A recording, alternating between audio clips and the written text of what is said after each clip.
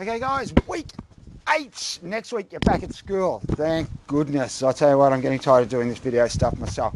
Week 8 back at school.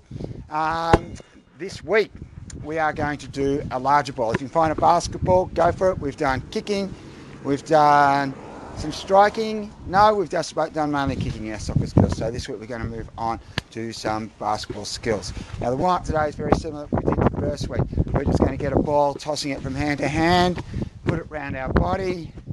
We're going to go to a couple of different ones. Figure 8. Whoa, drop it, just keep it going. Get a nice rhythm round the back through your legs. But these are the ones I want you to try today for your warm-up.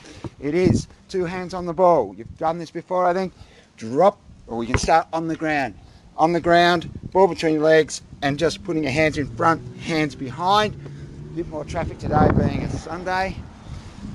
Then you'll go to a drop and catch behind, catch in front, catch behind, catch in front, sideways so you can see, behind, in front. And once you've done that, you try going to doing it. If you can do it, you can just stay with the bounce if you want. If you can do it without a bounce. So behind, in front, in front. Little ball toss there. Show you the same thing, if I can do it. Behind, front. Fast hands, fast hands. Now when you've got that one, let's alternate. One hand in front, one hand behind. Same thing, you'll start on the ground, alternating sides. Get the rhythm, get the pattern. Front, behind, then you'll do it with a bounce. Behind, in front, if you can do that. I used to be better at this when I was younger. And sideways. Right, fast hands. That's your warm-up.